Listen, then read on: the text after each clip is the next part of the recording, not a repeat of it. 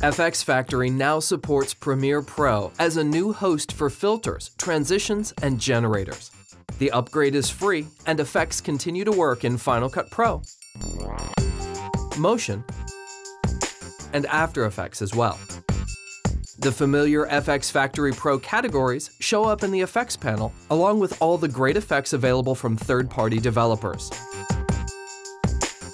The effect controls are similar to what you'd see in After Effects: preset drop-down menus and animatable parameters, all with the same fast render times you're used to in the other host applications.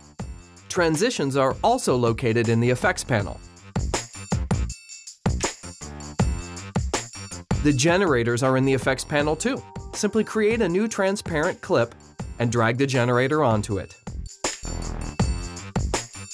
All the familiar presets and parameters are available to you, and help is only a click away.